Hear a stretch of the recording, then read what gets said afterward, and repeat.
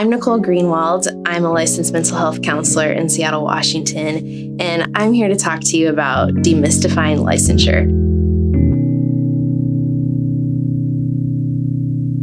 If you're considering a counseling program, you have probably seen things like LMHC or LPC or other credentials behind people's names. What is licensure? Licensure is the granting and regulating of a license for professionals. And so to practice as a counselor or therapist, you need to become licensed.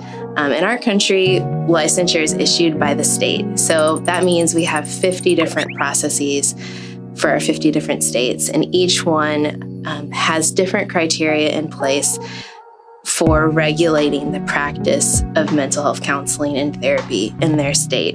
As you're researching the licensure requirements in your state or the state you might want to live in the future, bear in mind that this is a process that's really similar to something that a teacher would go through, or a lawyer, or even a doctor. Anyone that's functioning on a professional level and is choosing to move from state to state. You'll notice that some of the requirements are a bit different, and that's okay. That's just knowledge that you want to come equipped with as you pursue your education, which kind of leads me to the first step of licensure requirements. To practice as a professional counselor or therapist, you need to have a master's degree in a behavioral science related field. That might be a Master of Science in Counseling, it might be a Master of Arts in Counseling Psychology, but you need to show that the degree you received matches their education requirements. The education requirement will spell out content areas that you're expected to have some robust training and knowledge in. That's going to vary a bit state by state. But I would say the bulk of education expectation is similar. Something that you'll want to pay attention to is how many credit hours of each subject area does that state care about. Some states are going to want you to have 6 credits of ethics. Another state might want you to have 4 credits. So again, just be equipped with the knowledge of what your state or states that you might want to practice in are looking for in their counselors. Another thing you'll really want to pay attention to is what is your state's expectation on the accreditation of the school that you received your degree at. Most states are looking for applicants who've gone to a regionally accredited school. The Seattle School is regionally accredited with the Northwest Commission on Colleges and Universities and meets that requirement. Some states, you'll notice, give priority to students who went to CACREP accredited schools. CACREP is an accrediting body that accredits counseling programs specifically, and often they will partner with the state to create almost like a fast track to licensure, like licensure hours taken off or other things. If you think you're going to be pursuing licensure in a state that preferences CACREP, check out their website to see what their appeals process is, or call the Department of Health and just have a conversation. Most states have an alternate process in place for people who came from regionally accredited schools that is simply just the list of classes and proof of internship hours. So it's also very doable to get licensed.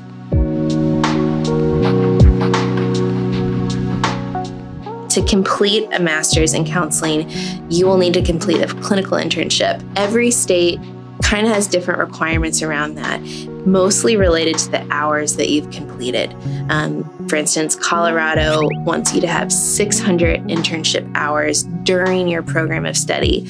Washington State wants you to have 250 hours during your program of study. So that varies again by state. Typically, you have a schedule where you're working from anywhere from 6 to maybe 18 clients a week.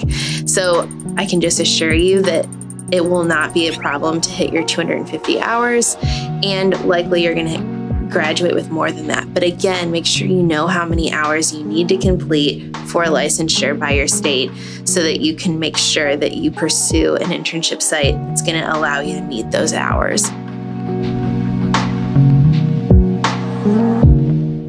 All states have something that's called a postgraduate supervision experience. And essentially what that means is you're in the field, you're practicing as a therapist, but you're doing that under supervision of a more seasoned clinician. So for instance, in Washington State, Post-graduation, you apply for licensure, you offer information around how you met the expectations, and you let them know that you're working with the supervisor, and they send you something back saying, wonderful, congratulations, you're a licensed mental health counseling associate. In Washington, associate basically means you're working towards full licensure. The supervision piece, simply it just means that you have someone who's a seasoned person in the field who legally is responsible for you and your work and is someone who you legally can lean into.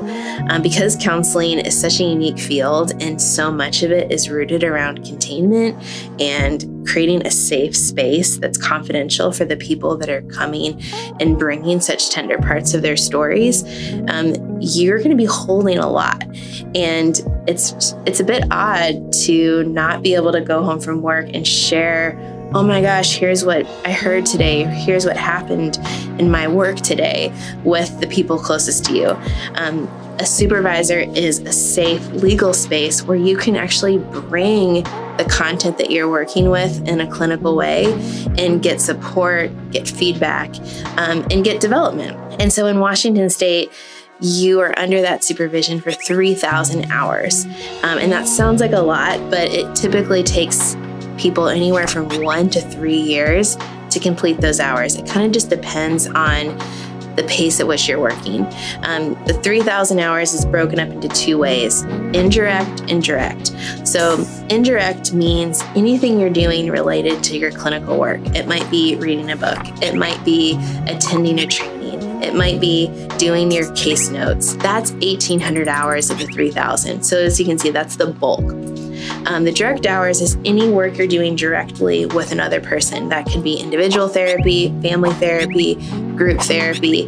It's any time you're doing direct clinical work with a person, and that's 1,200 hours. So together that equals 3,000. If you're working in a community mental health agency or in a hospital setting, typically you're assigned a supervisor. If you're in private practice, you can pursue a approved supervisor. And an approved supervisor is someone who is also licensed in the state where you're practicing and has met additional requirements beyond the counseling license to become an approved supervisor. Supervision is something that I'm so grateful that the state requires. I remember when I was finishing school and moving into the field, I was so grateful because I knew I had someone that I could just be completely honest with, someone I could call if I felt stuck or needed support. In some ways, it's a form of mentorship, and it's an acknowledgement of the sacred work that we're doing and the reality that as a therapist, we also need to be held as we're doing the work of holding others. I would say that most people that I work with as colleagues continue to have supervision well beyond meeting their licensure hours. It kind of builds in a culture of accountability and self-care and seeking out ongoing learning and support. In addition to your clinical hours and your supervision hours, you'll also need to show proof of continuing education units. This is an ongoing part of working as a professional in the field. It's very important and valuable to be able to continue to learn and grow. And that's one of the expectations of your license, is that you'll be committed to that. To apply for licensure, you'll need to show that you've completed 36 hours of continuing education. The final component of applying for licensure is taking a national exam. There are 2 options available. There is the NBCC, which is the National Board of Certified Counselors exam, and there's the NCE. This is the National Counselor exam. Some states will only accept one or the other. So again, pay attention to what they say there. NCE is a multiple choice exam. It's kind of a comprehensive exam around the field of counseling. The NBCC is a more vignette focused exam. So it will kind of present various scenarios and asks diagnostic questions, asks theory questions. Think about the way you learn and your study approach and pick the exam that aligns most with you. Know that you can complete it at any point in your licensure period. So you could do it the day after you graduate when theories and terms and theorists are fresh in your mind. If I could give you a hint, I would recommend doing it earlier rather than later. Most people dread exams and it becomes something that's like hanging over their heads. Get it out of the way. You'll feel so much relief.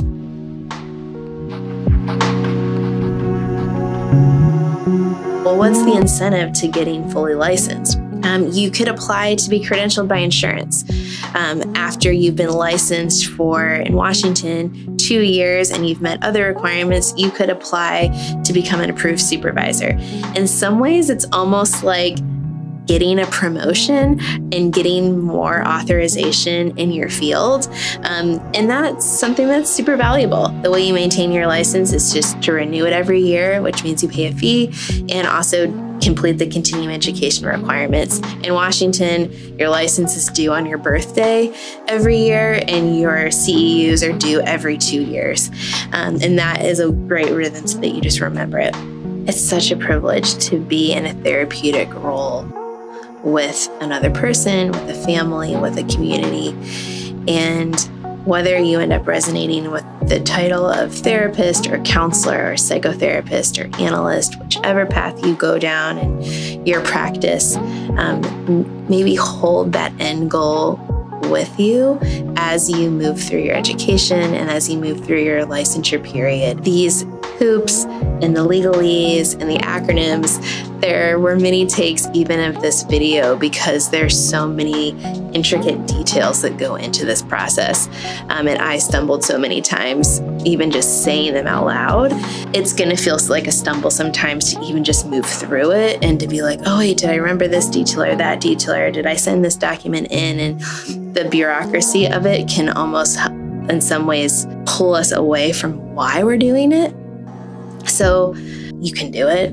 It's so worth it.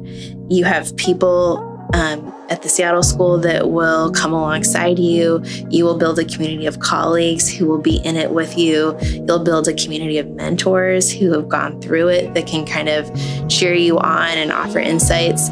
And you are stepping into a professional field that's really important and needed in this season of our world. This is important work.